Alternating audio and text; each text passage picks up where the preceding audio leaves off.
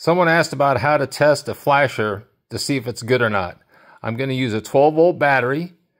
A car battery will do. A jumper lead. The 552 two-prong flasher. And my test light. On the flasher, you will see that it has an X at one terminal.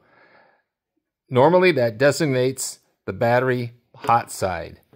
You will then connect your jumper to the battery and to the X terminal. The flasher's got power.